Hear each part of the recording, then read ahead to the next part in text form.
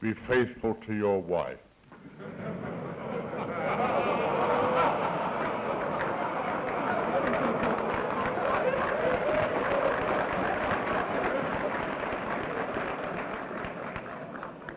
Would you please comment on the ratings of TV shows versus what the people really seem to like?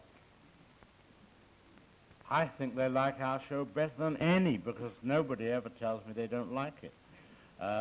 It's true, I only see a sampling of people, but that's all they get in their television ratings. Oh.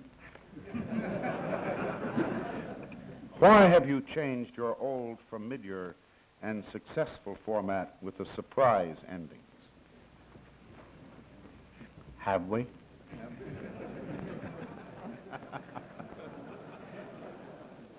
Which three movies that you have directed do you like the best, and why? This could be a commercial answer or an artistic answer. I won't be vulgar and talk about the commercial answers.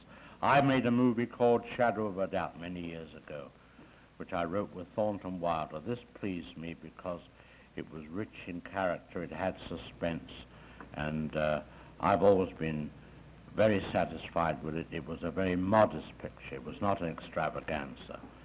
That, I'm afraid, was a very dull answer. I will resign as a high-salaried executive.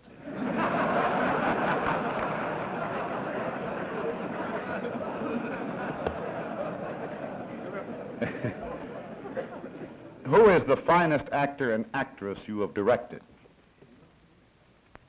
There is no such thing. Actors and actresses are necessary evils that we have to tolerate in our business.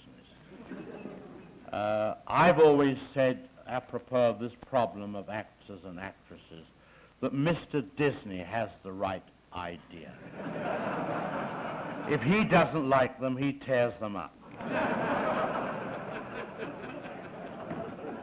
That question is too dirty to discuss here.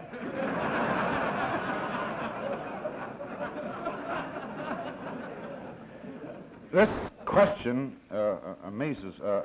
puzzles me. Perhaps you know the answer. Where is Tippi Hedren? Miss Hedren, who will be one of the biggest new stars we have, is in, at present, how should we say, we'll liken her to a ship. She's on the stocks at the moment. At this present moment, she should be up in the gallery, but I was told that ladies weren't allowed, and I rather felt like the Speaker in the Houses of Parliament. When I saw a lady in the gallery, I wanted to cry out, "Clear the house, there is a stranger here." Why is the... which is an affectionate history of the first 50 years of the National Press Club.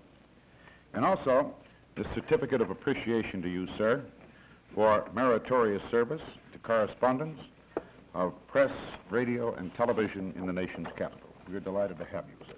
Thank you very much. Now, the final question. What or who have you buried in your garden lately? An unfriendly elephant. Thank you very much, gentlemen.